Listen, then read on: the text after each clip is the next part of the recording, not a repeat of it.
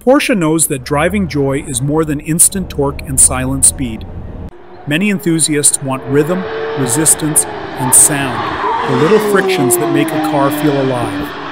That is why Porsche is experimenting with an electric vehicle that brings back familiar touchpoints: paddle shifters, simulated gear changes, and engineered sound that was captured from an 8-cylinder engine and tuned for an electric powertrain. It is a strange idea on paper, yet on the road it surprisingly clicks. Engineers built the sensations to feel natural rather than gimmicky.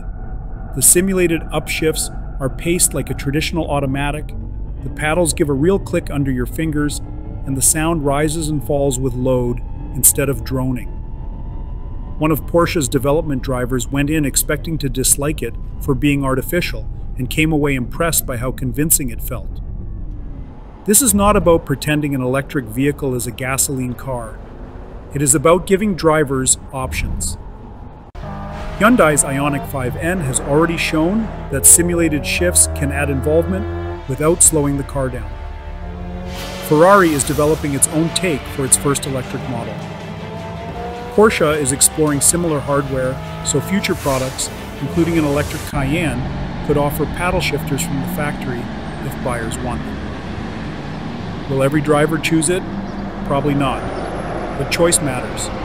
Some days you just want the seamless surge of a single gear. Other days you want timing, anticipation, and the satisfaction of catching the next shift just right. If software can hand back that feeling, the electric era does not have to lose the fun that made us fall in love with cars in the first place. If you enjoyed this, please do not forget to like, subscribe, and hit the notification bell.